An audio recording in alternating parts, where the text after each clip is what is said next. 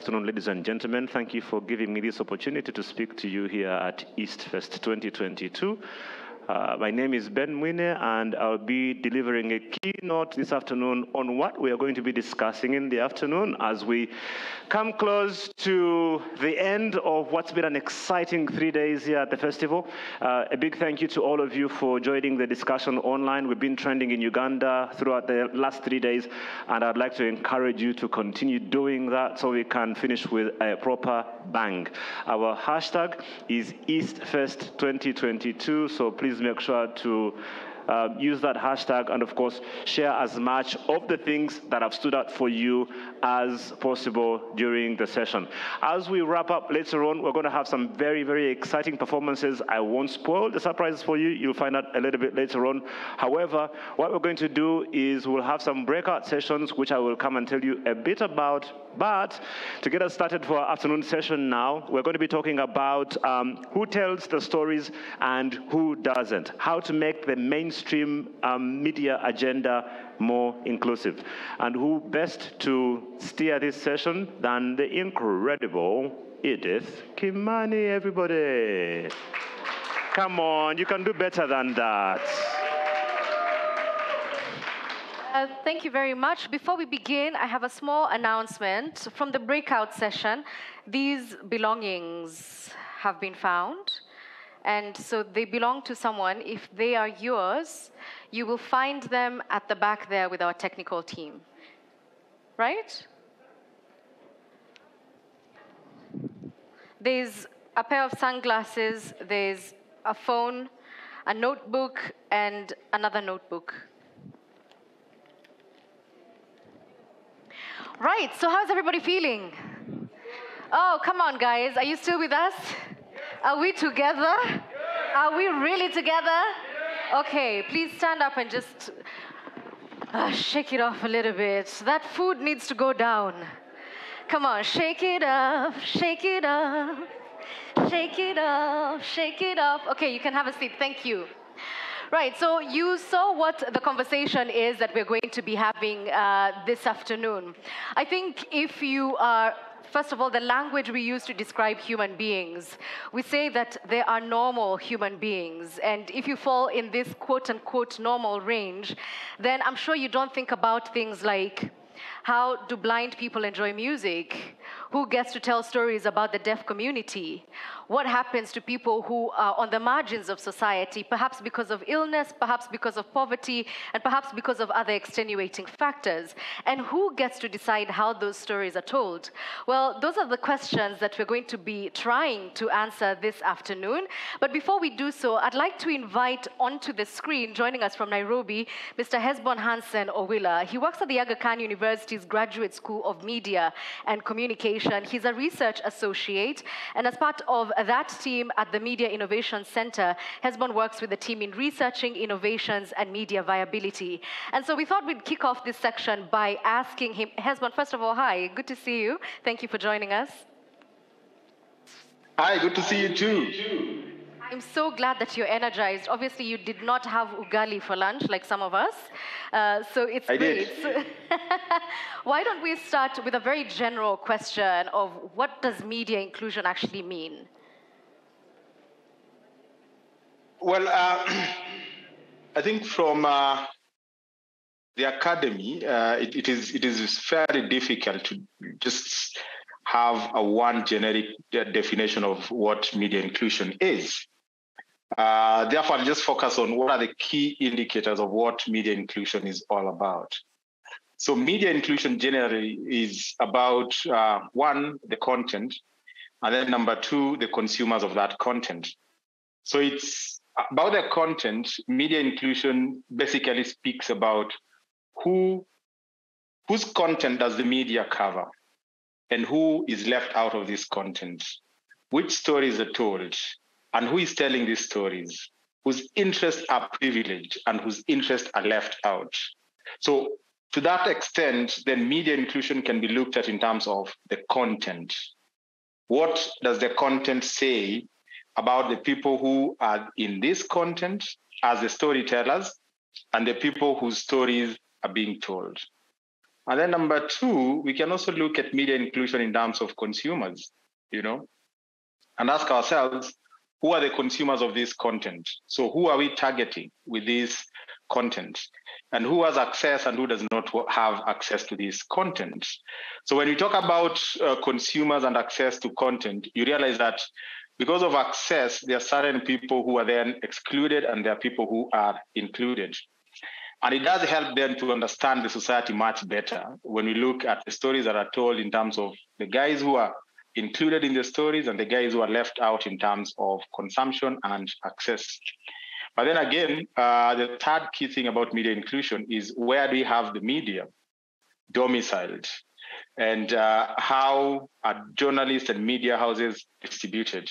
And you realize that for folks where journalists are not present, where media houses are not domiciled, they're technically included out of the conversation. And they're included in the sense that they could be having access to the media, in which case they can consume that media, but then that media does not tell the realities of the stories around them.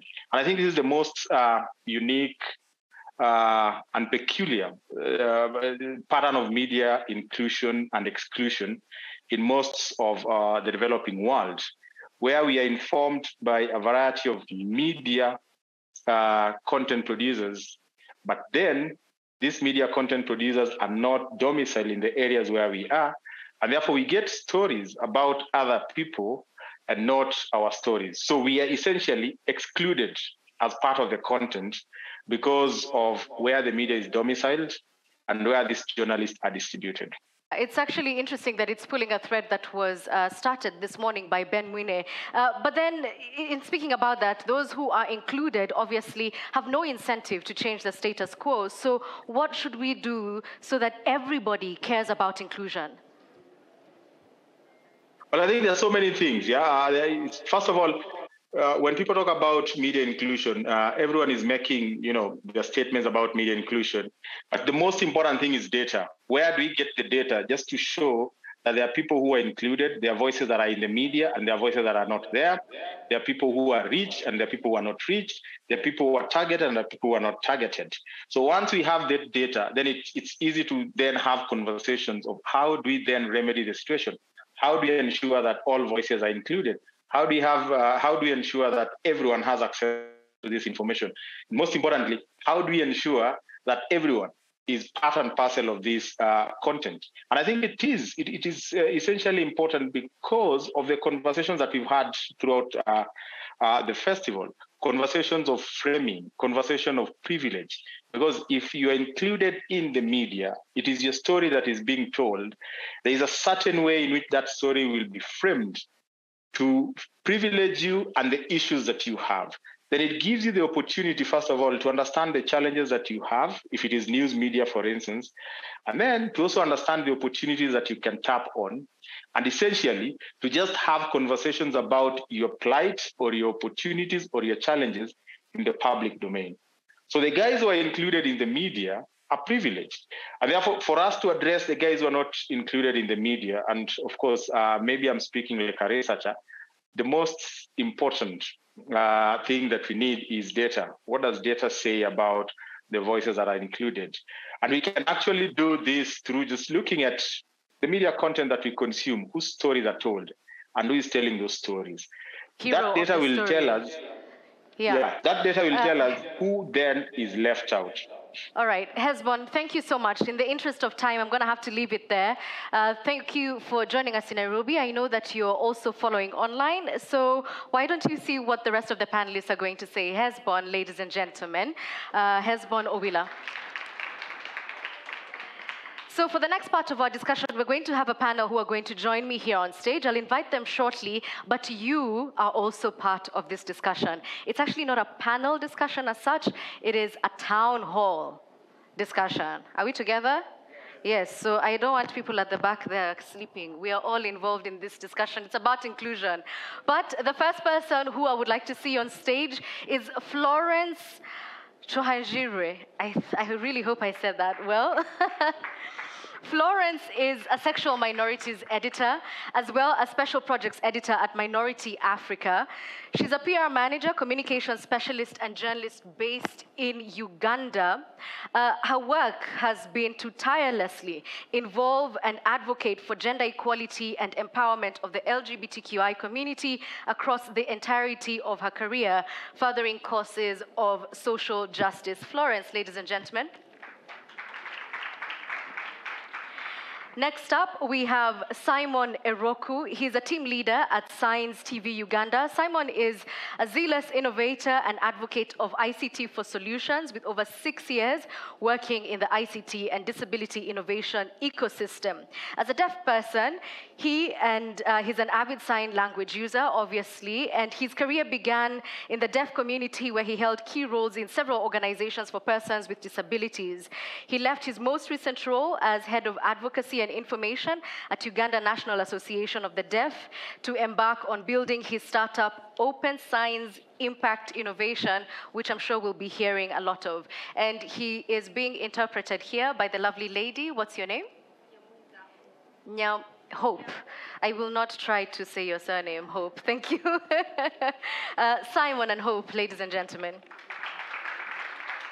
We're also joined by Susan Mujjawa. Ananda, she is a co-founder of Science TV Uganda, which is an online platform that broadcasts information in sign language to cater for deaf people to make information accessible to all. I think you know her from NTV Uganda, where she has had over 10 years experience as a professional sign language interpreter. So, makofi to Susan Ananda. We're also joined by Dr. Edwin Luguku, all the way from Tanzania. He's a medical doctor, a creative designer and innovator, working with a medical media company called MedTune. So what they do is work around the next best step to innovate the product used to deliver health information using cartoons. Dr. Luguku. And last but not least, from Kenya, Monica Nerima is a media professional. She is one of 3 founders of Mujjawa Media Solutions. It's a digital health content company that's based in Budalangi, that's in the west of Kenya. So what they do is sensitize the public on HIV/AIDS matters through radio dramas. And Monica's role at Mujjawa focuses on photography, scripting, audio and video editing, and of course, audience engagement and expert interviews. A hand of applause to all of them. So we've got a very healthy panel here, and we've got an engaged audience, so I'm hoping that this is going to go well in the next 45 minutes. So I think it's only fair that we begin with Simon. When we talk about inclusion, Hesbon has just told us that the media only covers a select group of people. Do you feel like you're included in the people who are covered by our media?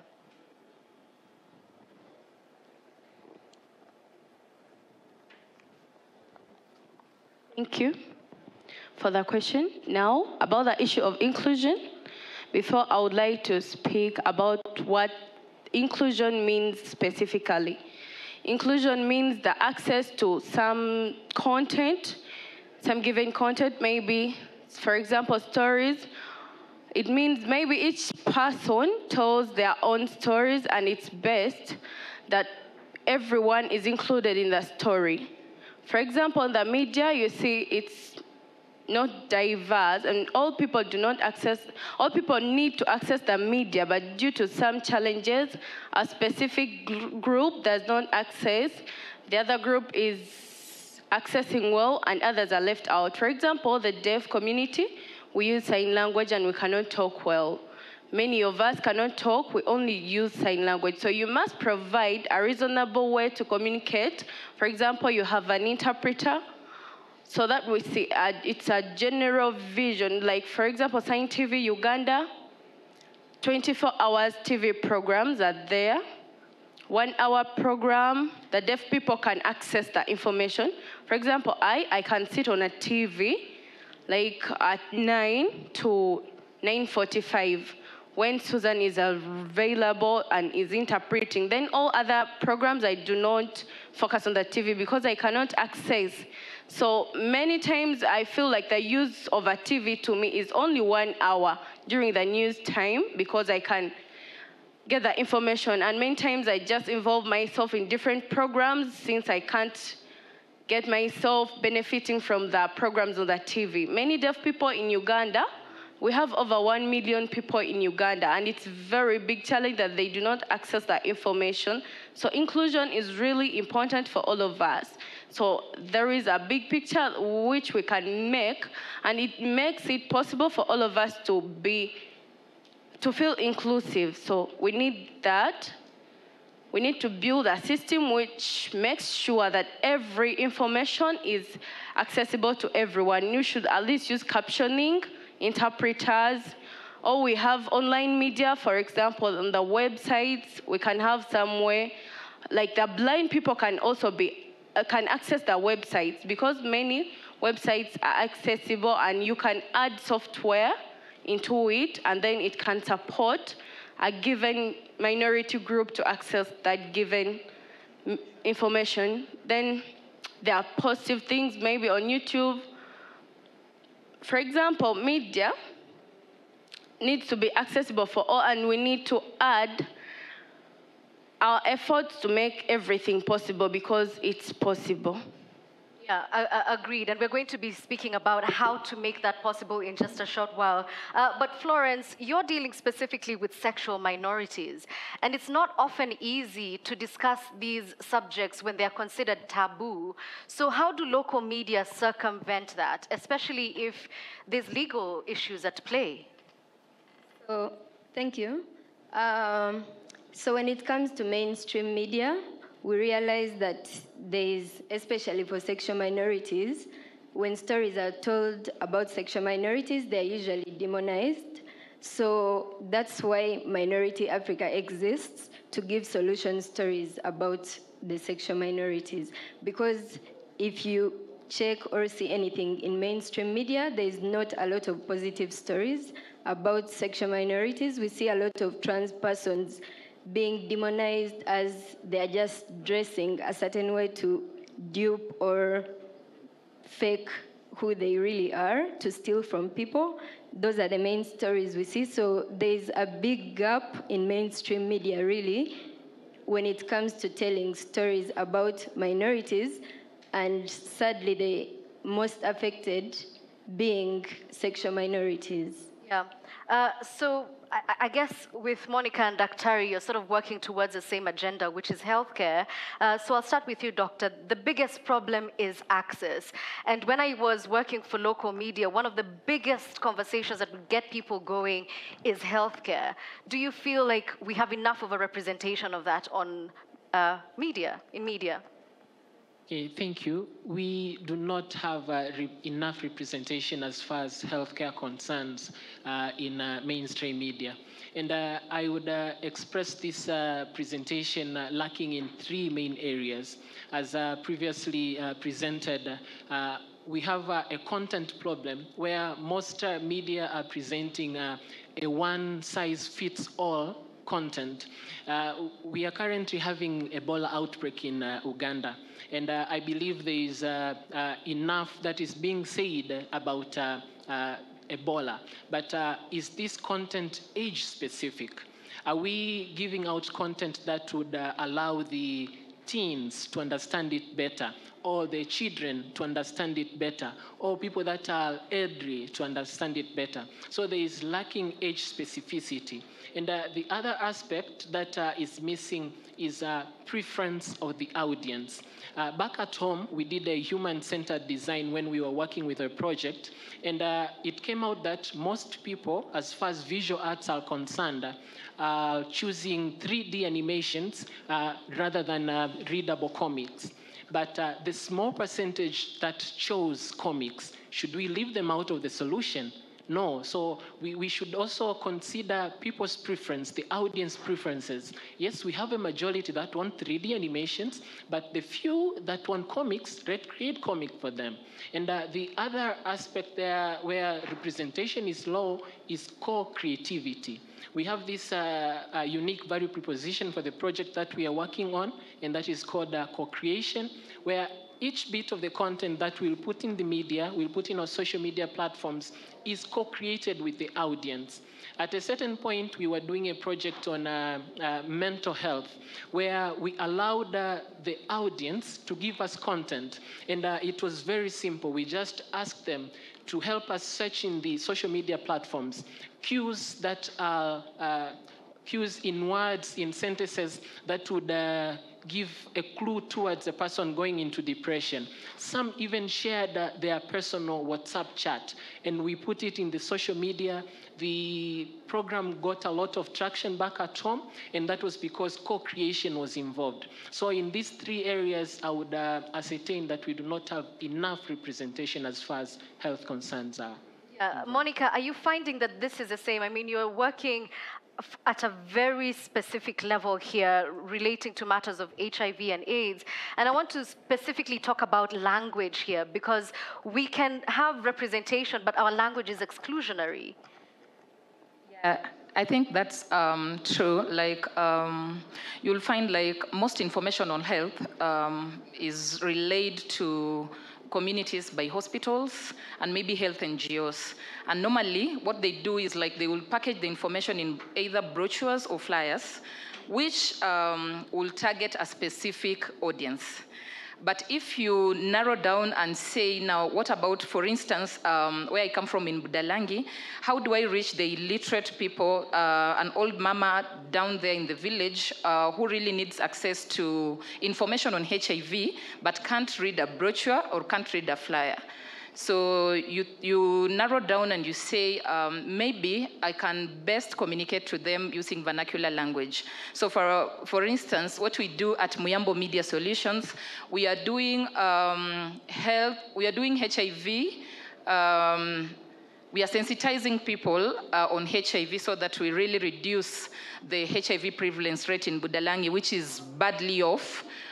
In Kenya, we are at 9.8%, while the national HIV prevalence rate is actually 4.3. So it tells you that we are doing badly, and maybe it's because the people down there in the village don't get this access to the information. So we are doing our dramas in vernacular. We are airing in a local radio station that runs their program in vernacular. But we also involve experts. If we find experts that can speak in vernacular to our people, I think we are really trying to reach everyone that should get this information. And Susan, you're sort of working on this intersection where you're working with minorities, but also with the majority of society. Where do you think the biggest gaps lie as far as that inclusion in the media? So I think, first of all, it's the language that people in the media use for people with disabilities. Can you give us examples? For example, if you're doing a story for a person who is deaf, why would you call that person deaf and dumb? Why would you call a person who is in a wheelchair invalid? Why would you call a person who is blind, challenged? What makes you think that person is challenged? Don't you think they also, I don't know. It's language that is currently present in today's media circulation. It is. Am I lying? People cover stories and they put such words. They in the video, you're watching a story and they say, oh, a deaf and dumb person was doing this and that. And you're like, what? I mean, why would you call someone dumb? We have seen people who are deaf, but they have studied. For example, Simon. Simon is a very intelligent man. Why would you call him dumb? Okay, it might be because of the sensitization and people really not knowing what to do. But anyway, I think research is also important. When you're going to do a story, first research, ask which Sorry, just give me a second. There's a lot of noise coming from the back there. I'm sorry, if you would like to speak, you may leave the room. You don't have to be in it. But if you want to stay here, please, let's be silent. Thank you. Yeah, so, well, we have seen these guys do a lot of amazing stuff. And I think those words of invalid, deaf and dumb, they are really not good words. They put them into, I'm imagining if I'm a deaf person and I'm watching a TV show and someone calling me deaf and dumb, I don't know how I would feel, but I think my mental health will be affected at some point. Or someone who is in a wheelchair and you're calling that person invalid. Like, I don't think that is really, really appropriate. So I think for us, from a view of sensitization, in my newsroom where I work, at NTV, when they're going to do a story, they know my specialty is in disabilities. They literally come and ask me, Susan, if we are doing a story like this, which appropriate words are we supposed to use? Can you tell us which words are we supposed to use? That is very key. And I think in English, it might be a little bit polite, but if you change it to local language here, it's bad. Yeah. People call the people kasiru, like, who calls someone stupid? Someone who has studied. That is wrong. Yeah. So I think if you are doing a story with people with disabilities, do a research. Ask someone. First, ask someone which appropriate words are supposed to be used in that story. Okay, so, wow, I'm not even sure where to go with this. Ask someone. Who are we supposed to ask? Hesbon alluded earlier to the fact that one of the problems with inclusion is that the people who are being covered are not included in the journalistic world, in the journalistic field. Is that a problem of education? Is that a problem of not being hired? Where are these gaps emerging from, Simon? Personally, I've been, for about 15 years, I've been working around media. For about 5 years, I've been working around media and communication. I've seen lots of challenges where by many schools, media schools, they do not have the way of teaching the media about the rights or ways of how they can cover a story on people with disability. For example, now, Susan has already said about it, there are those bad words, those bad terms we use that are negative to the community. When covering a story, mostly in a school, they do not teach. The media schools, they need to teach them about what words specifically they need to teach. Then I myself, also in the newsroom, there needs to be full inclusion. For example, when you're going to tell a story, you need to wait. You must have good sense of experience from the participant or the person who is going to tell the story. For example, if you have a person who is disabled in the newsroom, it's better if the person tells the story than a person who is able-bodied telling the story. For example, when you're going to interview me, a deaf person, you tell me write a story, then you give in the story.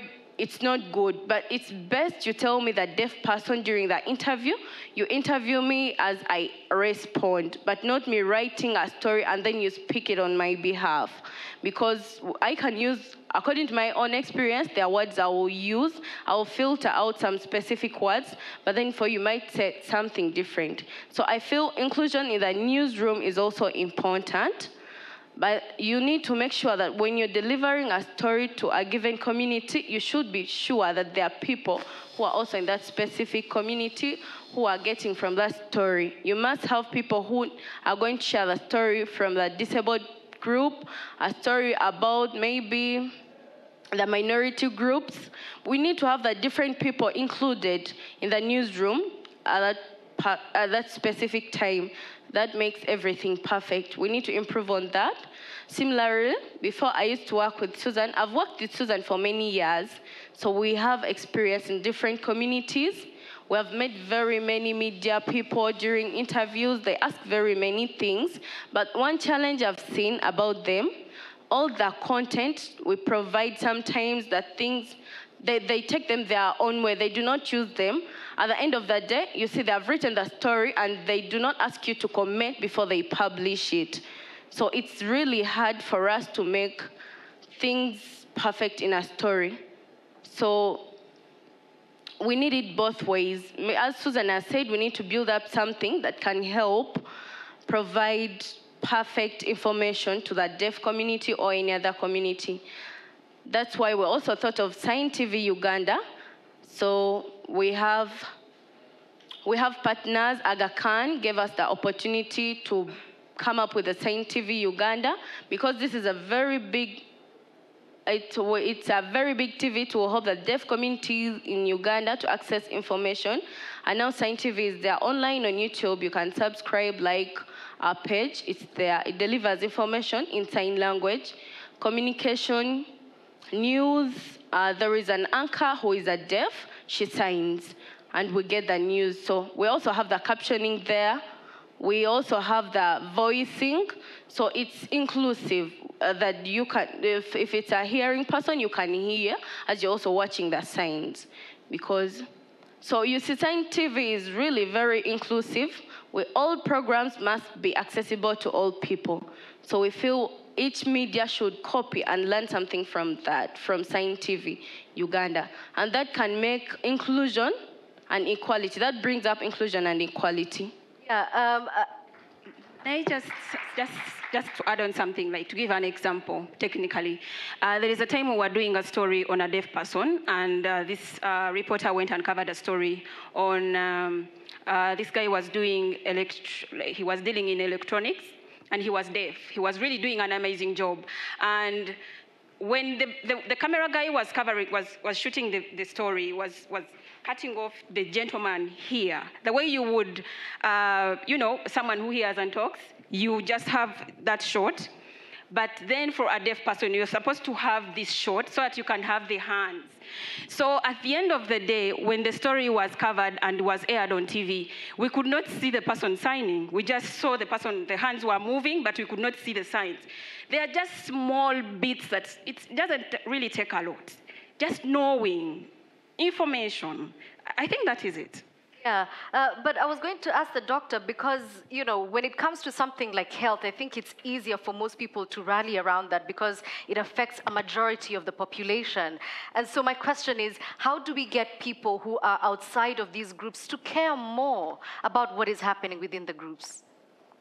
So I think the greatest opportunity that you can see as the other members of the panel are discussing, and each and every one of us is here, is collaborative journalism, or collaborative efforts into making inclusion and the diversity of the content.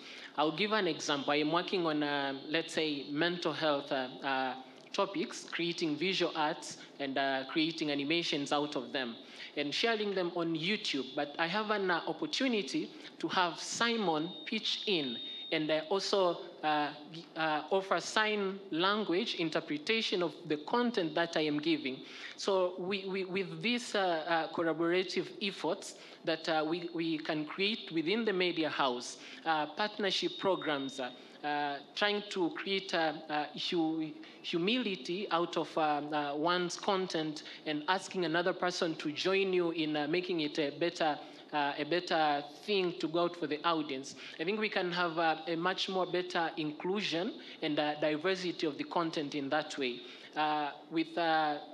Let's say I was talking to Monica at a certain point.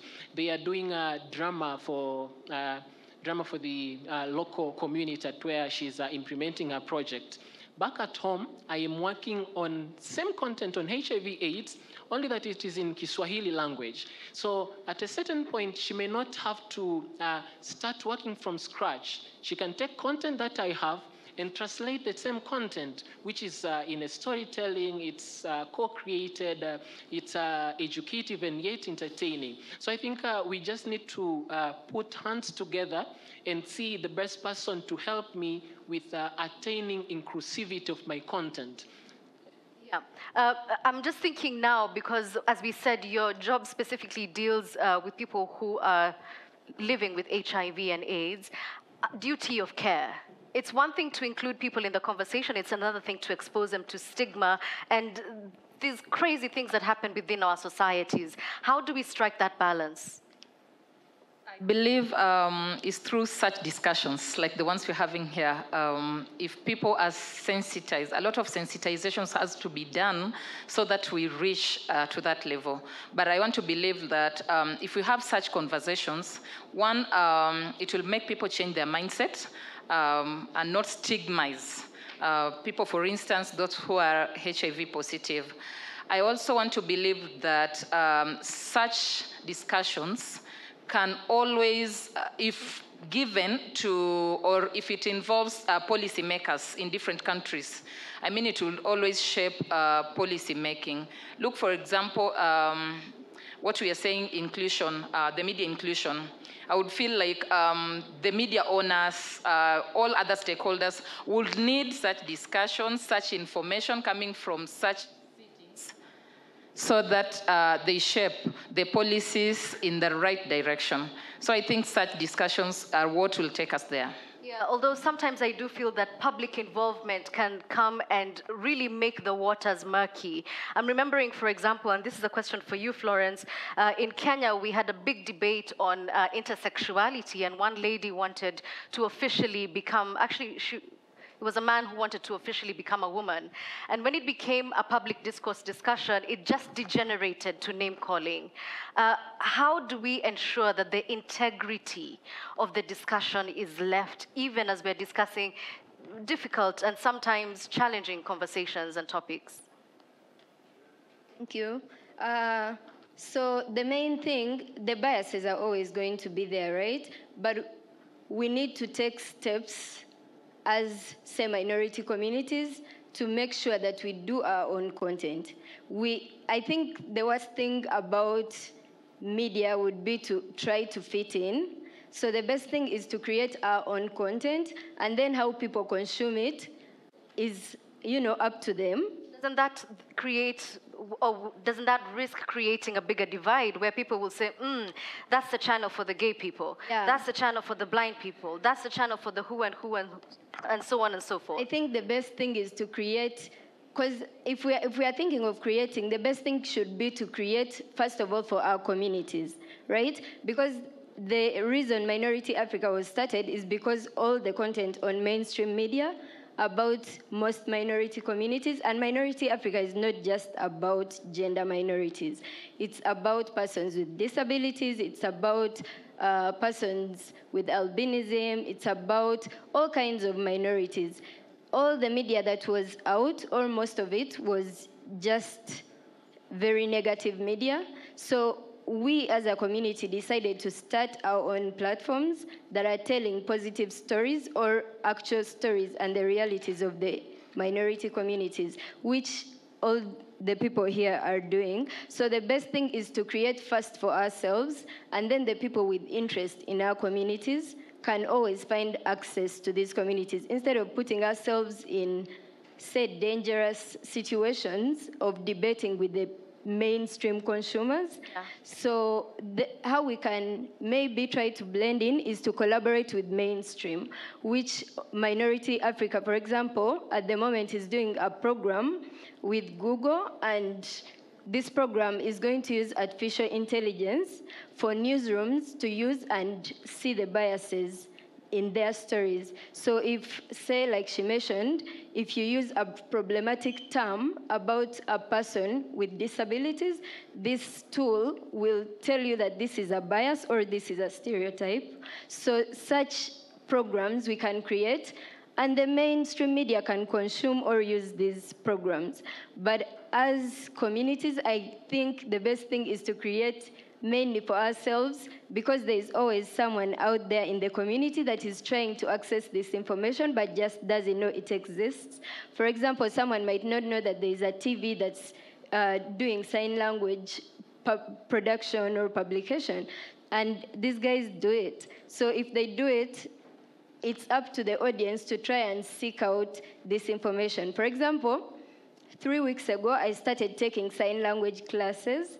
And the reason I did that is because I want to tell the stories of the minority communities or the persons with disabilities, but I want to understand what they're saying to me, right? I don't want to get the story in the field, go to edit it with someone else, and the person is just getting their own narrative and telling it in the story. So as media people, we need to take steps towards just being inclusive and getting everyone to understand the kind of stories we are telling. One of our other initiatives and it's going to be a collaboration with the hub. It's going to be just interpreting stories that are already on our website with editions of sign language, so that that community also gets the messaging that we put out first. So I guess the best thing is for media houses to keep learning and unlearning and realizing that if we are creating just for our community, there might be people out there that want to access it but need to find ways or channels on how to connect with us, and just focus on the well-intentioned people and just not focus on the negativity of what are people going to say, what are the mainstream consumers going to say, because there's always going to be an audience that needs the content. Okay, I'd like to ask our audience to get involved in this debate. Just very quickly from the audience, what do you think can be done to make our media houses or our media content, not just in the newsrooms, more inclusive? Yeah, we've got an answer here.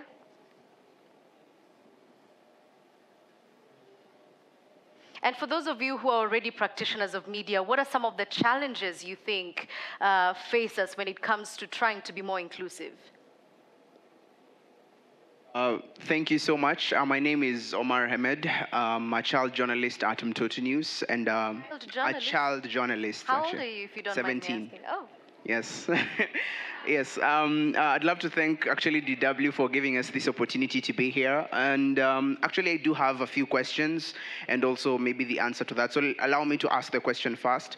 So you see, we are child journalists, and there are journalists in the room, and we all do go to the field to collect different news, to collect different stories from different perspectives. I was asking if by any chance we are dealing with a story that is inclusive of maybe the persons with disabilities, what are the right terms to us to call them, or to refer to them, these people maybe.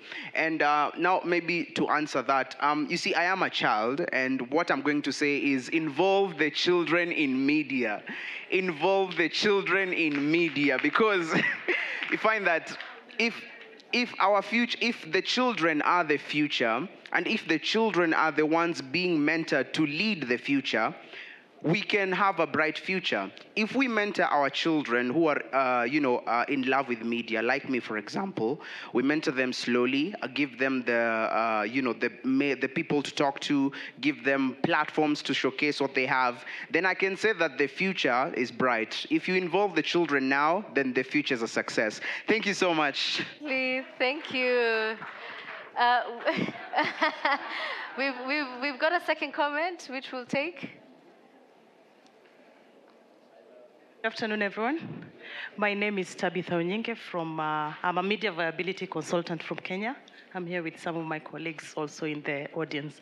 I think I'm listening to the panel, and I'm quite excited that a lot is being done towards inclusion.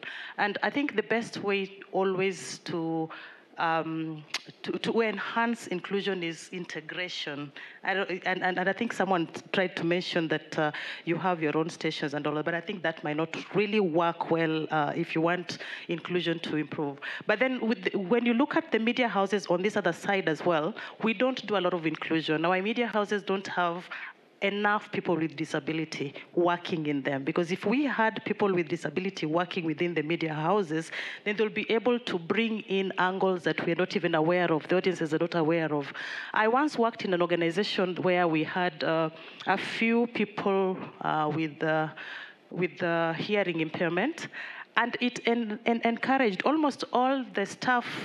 We were about 120, all of us sort of learned a degree of sign language, and we learned a lot more about people with hearing impairment, and it's made us very sensitive and very interested in those people. When you're out there, you see someone signing, you really want to get involved in the conversation. So I think that is one other way of doing it.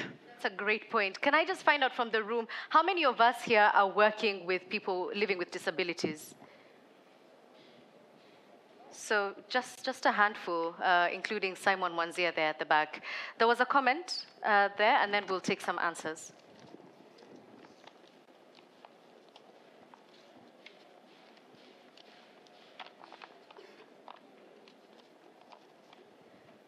Good afternoon, everyone. My name is Daniel. I'm a media viability consultant and also a media owner. I'm challenged because even in the station I run, I don't have a program for the people living with disabilities. And from the discussion, I can say that it's one of the things I'm going to implement in my media to make sure that there is a program. But here's my question. It being an FM radio station, how do we, for example, have a program that speaks to the people who cannot hear or, speak? So Okay, that's a challenge. So let's start with that question of language. And Susan, I'd like you to actually, you can split between the two of you and Simon. Because I'm seeing, even as people are trying to ask a question, they're hesitant. What's the right thing to say? What's the appropriate word to use? And now with cancel culture, that makes people not just hesitant, but scared. Yeah, it is what it is. Anyway, so I am thinking one of the ways is, first of all, inclusion takes you have to make an effort. Guys, we are talking about SDGs, leaving no one behind. Why not? Why not working with people with disabilities? They have a lot of abilities. Guys, you have to try this, guys. We have seen... Anyway, let me not go there. Oh, anyway, please go there. Yeah, so I've worked with people with disabilities for a very long time, and I have seen their abilities. I mean, you give Simon a computer in just 1 hour. He would have written a script, done a story full with sign language, captions, and everything. Their concentration is not like yours. You're working on a story and you're hearing things buzzing around. For them, they don't have that. I mean, they are concentrating. Their concentration is very high. Have you seen blind people? I mean, I move with someone in a car who is blind and says, right now we are at this place. And I'm like, okay, are we really? They have amazing abilities. You guys, you need to go and work with people with disabilities. So anyway, about the language, I will spot few. Using a word like handcuffed, if you look out that word in a dictionary, I will leave that to you. Handcuffed is an abuse. You can't call someone invalid. How can you call someone invalid? How can you call someone dumb? You're deaf and dumb. Those are the words they used to use long ago when we didn't have internet. Go look for those things. They're on internet. They are there. I'm telling you the truth. It's because the interest is not there, maybe, but it's one step. We take baby steps. I know you will do it. We got only 4 people in the room that are working with people with disabilities, but I know from here you're going to get more. I would like to chip in what he said. Yesterday we were talking about podcasts. One of the reasons why I don't listen to podcasts is because I believe I want to practice what I preach. If I am saying we do stories with captions, with video, because the people do visuals, really. So one at the end of the discussion, we were talking about podcasts. They said you can have a podcast and transfer it to YouTube and have captions. I think that can do. That's why at the end of the conversation, I was like, yay, I'm going to start listening to them if there is that. Captions is not really a hard job to do. You can include captions in anything you're doing. Sign language, we have so many people who are doing sign language. And this is like a joke. Do you know people didn't know that sign language interpreters talk?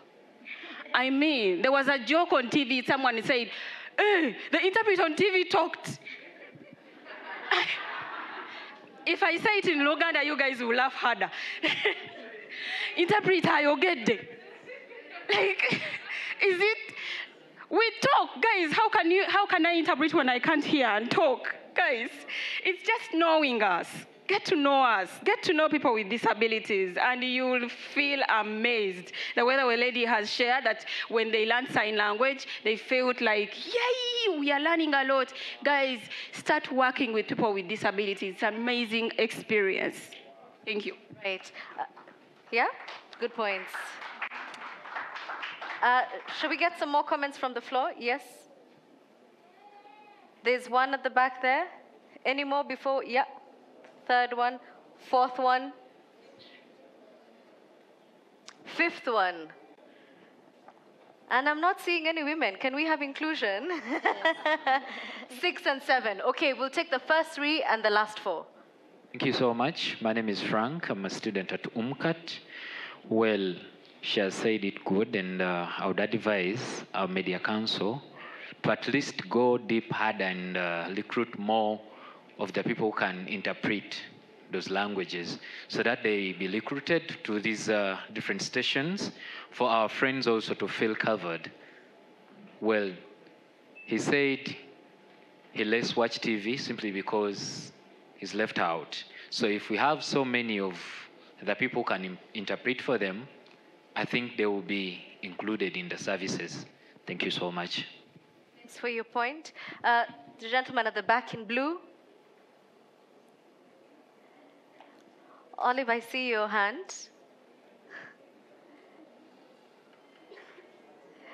Simon, can I please have some water? Well, thank you. My name is Amon, and I'm a journalist. But the issue is we are trying to tell stories. And it seems like when we say people with disabilities, it doesn't sound good for some people who are in that category. So I'll just like to remind me, or somebody has asked that question, but we would like to know the exact words, because we have very many people with different disabilities. Like, which words could we refer to them?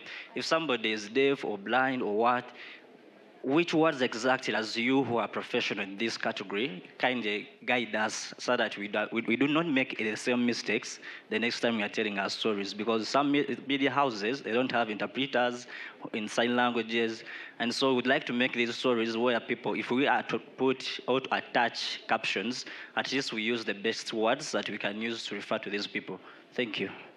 It looks like, can I by the way ask, why is that so important, the labeling and the titling? You're the one who asked the question. Why is that so important to you?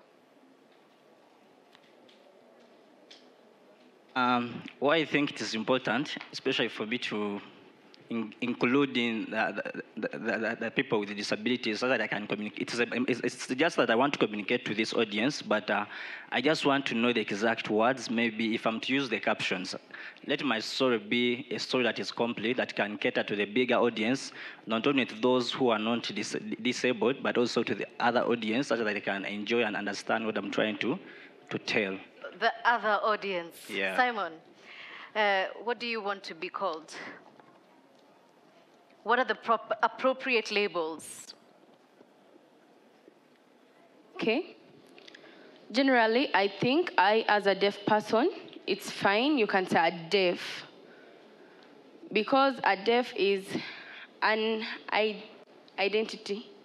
For example, our specific culture, we have our own language, which is sign language. We can communicate. For example, during interview, for example, as you can say taste or language or what, like hearing impaired, and I can feel, I can act, I can communicate, I can see. For example, right now, I'm hearing some sounds. I'm grasping some sounds, though I can't get them well. That's why I have the interpreter. But my friends out there can hear. So I think saying deaf is fine for me. And also saying dumb is not really good, because you see, maybe a person who cannot a person who cannot speak, a person who cannot express themselves, a person who is lazy, the dumb is not maybe good. It's not a right word. So I feel that's negative, because it influences the community in a negative way. The deaf community sees like we are very disabled and not abled, or we can't do anything. For example, yesterday we were talking about the misinformation and disinformation yesterday. So that topic was really very important, and all of us must know, the media should know, that misinformation and disinformation, these wrong words, it's a misinformation to the community. So it's a disinformation to the community. We act differently when you tell us such things. So you see that many disabled people can work, they can do everything very well. But if the media says something wrong or a wrong story, people can mean to turn back from that media or anything. So they feel oppressed and feel left out as a disabled people. I would like to give a simple example. If a mother gives birth to a baby, maybe a deaf baby, and from the media you hear that they say deaf and dumb, meaning the mother will go and check in the dictionary what does dumb mean. And when the mother sees that cannot talk, cannot do anything, the mother's heart is going to be broken, will feel very disappointed, and will decide to do what? Guess what? Will decide to hide the baby. Wherever she goes, does not show the baby grows, and the mother throws the baby onto the street, or every time leaves the baby into the house, oppresses the child, leaves others to go to school, leaves the child home, because from the start she had that cannot do anything, the baby cannot do anything. And the mother can wake up later in the future, maybe at 15, when the child is 15, and sees that the deaf people are able, and at 15 says, let me take the baby to the school. And it's already late, 15 years. You see, it's not inclusive in the community. So now we need to see this. We don't need to take up the blame, but the media must think of what they communicate to the people. The misinformation should be worked upon. Let's hear Florence's thoughts, because she hasn't spoken for a while, and then we had a couple more questions. We had the two at the back there, then we had the two ladies at the back. Do you still want to ask your questions? And the gentleman there. And then we'll give you a chance. Ooh, I have to manage this. All right, Florence. Yeah, so I would like to answer the gentleman that asked about resources. Minority Africa has an Advanced Africa program that's happening. So since we have so many journalists in the room, you can take advantage of this program. So Minority Africa is doing trainings in newsrooms, teaching about the right language to use when it comes to any kind of minority communities. So you can take part in that program, and then you can also be part of the GBV Spectrum program, which is going to be teaching journalists how to report about gender-based violence, which is one of the most problematic areas in news reporting in Uganda. So we have an office at this hub, so you can reach out and participate as journalists and learn on how to report first about minority communities and then about GBV. That's a good idea, yeah? All right, the two gentlemen in the corner there were only two. The first one with the glasses and the other one with the checked shirt. Thank you. Thank you so much. My name is David Ijo, and my question is directed to Florence. Florence, you said Minority Africa advocates for positive stories of all minority groups, including sexual minorities. I'd love to understand deeper.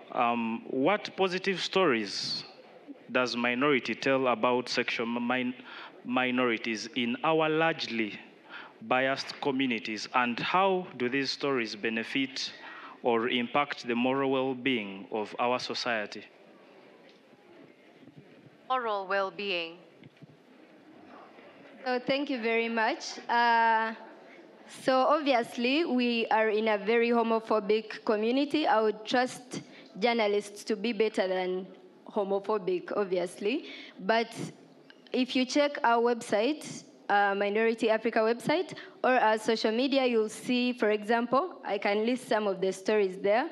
We have a story we did on an LGBTQ church. So there's a church that obviously the gender minorities and LGBTQ are not really respected in most churches. So there's a community that still wanted to keep going to church, but there's a lot of,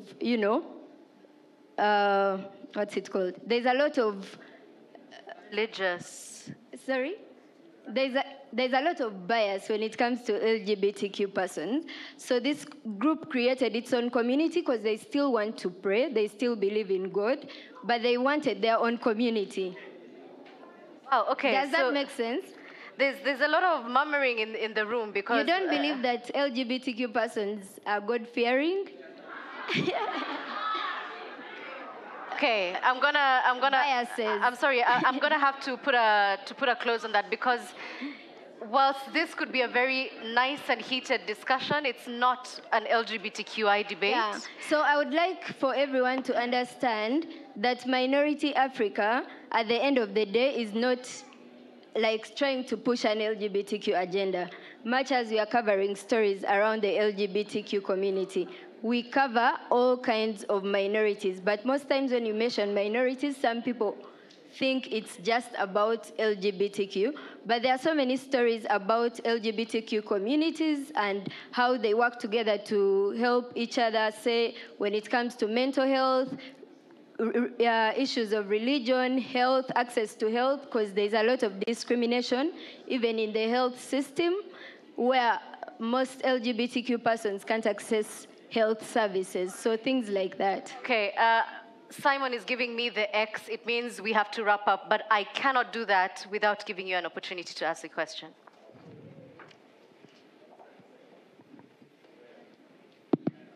Thank you so much for giving me this opportunity. I wanted to respond to some comment where a gentleman talked about a radio, the one who has got a radio. It is true that radio takes a vast group of people. It's listened to a number of people. But when you are talking about inclusion, it's more of if you have an online radio, it is much better that you can be inclusive in a way that in that case you can easily hire an interpreter or do captioning. But when it comes to a local radio station where you don't have an online setting, it's just that you're going to have a deaf person who's going to come and you'll have an interpreter to help this deaf person transmit or communicate to the public. But it's the only thing I wanted to comment on the issue of radio because you had commented about it and you wanted some response. Thank you so much. Yeah, thank you so much. And in closing this conversation, I want to ask Monica a difficult question because we've seen the reaction in the room when it comes to the possibility of the LGBTQI community perhaps being included in some ways or the other in the media. How do we do that when the audience is not receptive? I'm not just talking about sexual minorities. I'm thinking now of the 80s when HIV and AIDS was the worst thing anyone could have. Ebola right now sort of has the same sort of temperatures. How do we do that? As you said, you're going to ask me a difficult question. But okay, I'll try to respond to it. The example you've given that AIDS used to be dreaded sometimes back. But lately you could see people have knowledge on how we can live with the HIV positive people. And I really strongly believe that it took discussions. I'll still go back and say such discussions. When we talk about it, I want to believe that you educate a few people who will live there and they will educate others about it. So I really think, like, for instance, the debate where my sister has been talking about, you could feel the audience here, how it feels. It only tells you this is just a fraction of the reaction you'll receive if you're doing it publicly. But then it's through such discussions, letting her, the NGOs that do that, reaching out and try to change the notion we have about these people. Not all minorities. I would want to refer to all minorities. So if we change the perception of few people, they're going to always change the perception of other people. Okay, so to the audience, do you think there will come a time when you will be okay to see programming on the LGBTQI community in Ugandan TV? Okay. All right, I think we'll let time decide that for us. Unfortunately, that's all the time we have. I'd like to thank my panel for being very patient and for your insights. I've really, really learned so much. I think the audience can agree that we've all been challenged, and I hope we do take on the challenge. Thank you.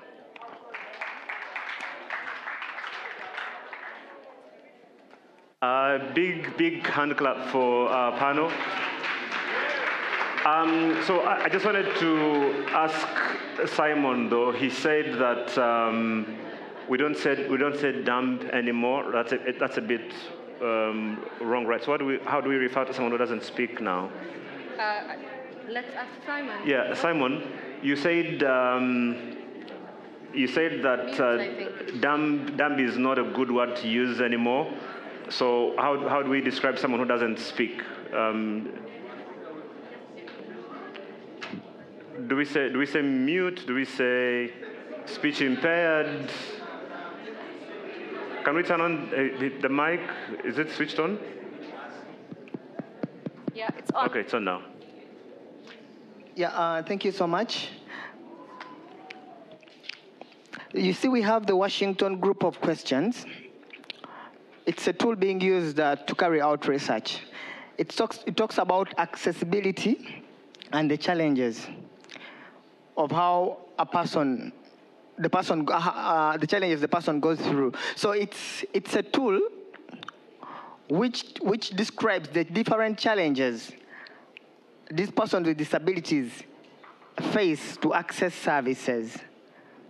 For example, they use a word, barriers. If a person has a challenge with speaking, they can say it's a difficulty. It's a difficulty in hearing. It's a difficulty in mobility. It's a better word to be used. Right. Not to use the other negative word. Yeah. Because I challenge. No, thank you very much. Because I know, I think for a very long time we used to refer